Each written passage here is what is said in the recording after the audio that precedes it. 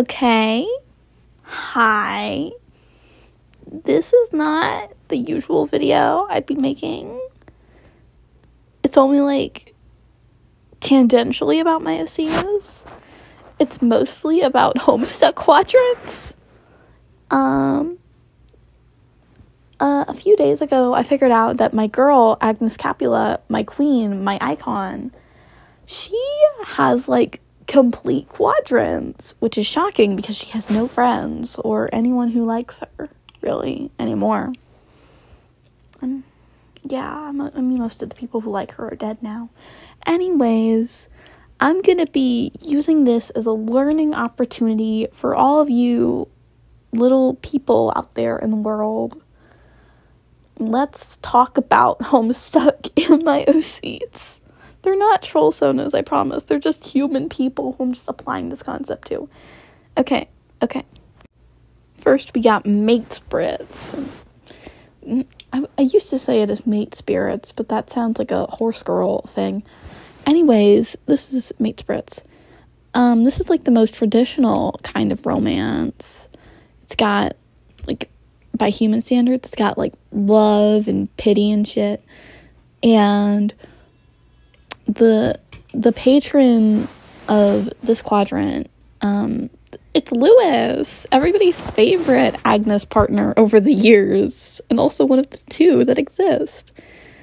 Yeah, their love is just kind of traditional, like, I mean, I guess marrying a guy because he's the first person who's, like, ever been nice to you and not died immediately.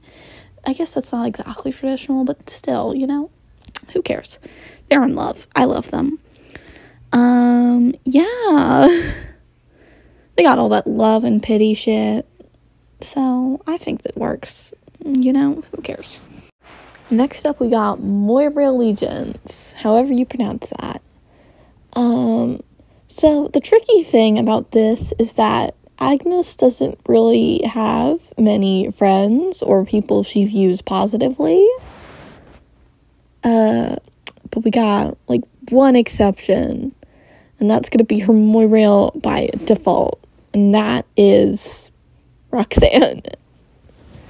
Roxanne is, like, one of the only people she doesn't have, like, very negative feelings about. Like, the only negativity she feels about her is that she's jealous that the people she loves won't die because they're vampires.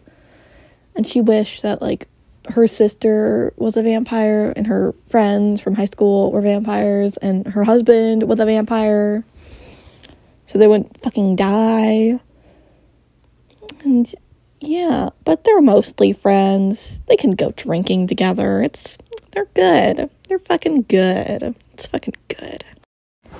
Okay, I know this isn't going, like, left to right quadrant style, but we're doing Kissmasses next.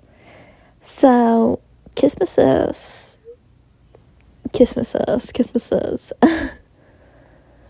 I see, there's a lot of people Agnes hates, okay, but there's only one very special man that Agnes particularly hates and wants to fuck at the same time, and that is Antonio, her husband, until she died. And they're very special because, you know, they fuck and they hate each other and they're fun.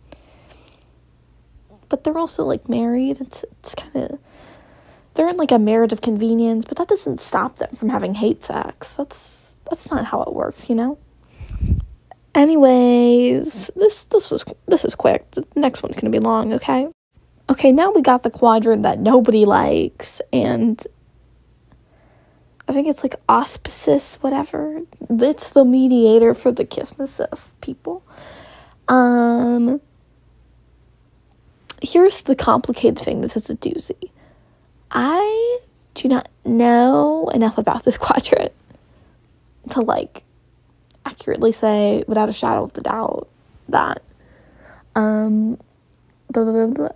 that this is how it works, because, like, I'm not sure if the people in the Kissmasses are also dating the mediator in that kind of way, and that makes this really complicated because the mediator for the Christmas dude between Agnes and Antonio is child Sally,